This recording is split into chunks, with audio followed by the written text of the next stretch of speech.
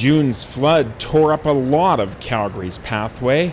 At its height, 93 kilometers of pathways along the Bow and Elbow rivers were closed.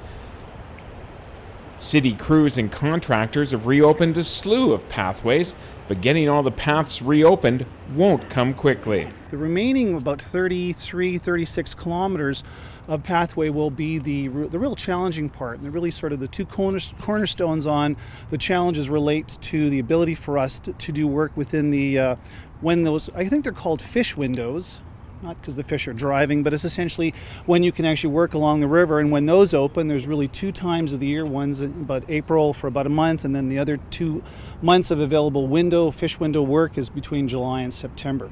So once the essentially the understory, the infrastructure underneath those pathways are built, then parks can come in and actually complete the final work. The other component that we have a bit of a challenge with is wherever our pathways have crossed over private landowners, and we have to work again to ensure that their rights are respected as we build the pathways. Floodwaters tore up asphalt pathways and tossed them around like children's toys in many locations, like Lowry Gardens, south of Edworthy Park. Dwayne Sutherland heads up pathway restoration for the city. He says it could take more than a year to finish up and will cost millions. We're projecting out into 2015 on some of the more controversial rehabilitation projects.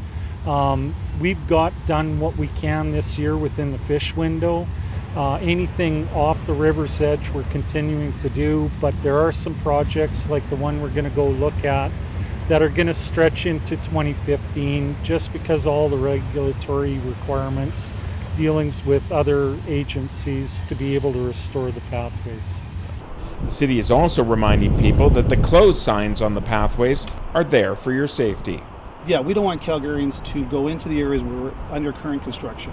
So the signs are there to warn people. We want them to stay out until we actually deem them safe. And then they're open again.